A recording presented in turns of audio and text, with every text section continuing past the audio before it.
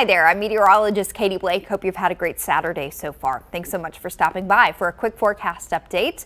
Tonight will be a cold night. Temperatures will start to fall into the 40s quickly after the sun goes down, upper 30s by midnight. So if you've got plans, you will want a jacket or a coat, that's for sure. Thankfully, unlike last night, winds will be light. It's light winds, also very dry air and clear skies overnight that will set us up for another round of widespread freezing temperatures across the KSAT viewing area, mid-20s across the hill country, low 30s for your morning lows as far south as Cotulla and Beeville. So Sunday will start cold, but a lot of us will be closer to 70 tomorrow afternoon with a nice south breeze, 10 to 20 miles per hour. Don't forget, tonight we spring forward. This is the one where we lose an hour of sleep, but this puts our sunrise and sunset times about an hour later beginning on Sunday. So time change coming tonight.